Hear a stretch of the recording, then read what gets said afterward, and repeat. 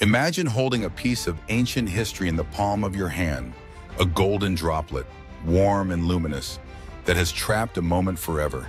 This is amber, the fossilized resin of trees that flourished millions of years ago. Long before humans walked the earth, sticky resin would ooze from tree bark, engulfing unsuspecting insects, delicate leaves, or even tiny lizards. As time passed, this resin hardened, encasing its captives in a flawless, glassy embrace.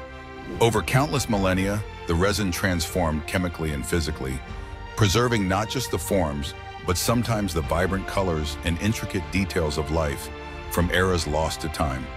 Some rare pieces of amber have revealed entire ancient ecosystems, with perfectly preserved pollen grains, feathers, and even microscopic air bubbles, tiny whispers from prehistoric skies.